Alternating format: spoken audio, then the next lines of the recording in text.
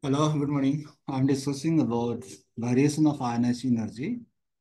In variation in a group, ionization energy decreases in going from top to bottom in a group. The nuclear charge increases, gradual increase in atomic size and increase in the number of electrons.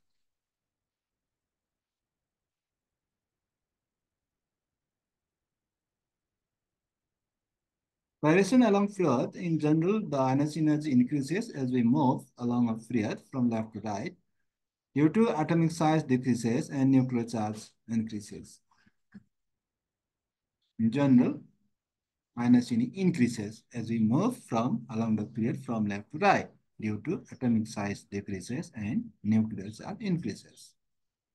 That's why ionization energy also increases in period, and ionization energy decreases in going from top to bottom decreases due to nuclear charge increases, also increases the interatomic size and inner number of electrons. That is the shielding effect.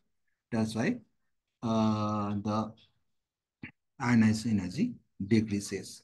In case of period going to from left to right, the ionization energy increases due to decrease in the size and increase in nuclear charge.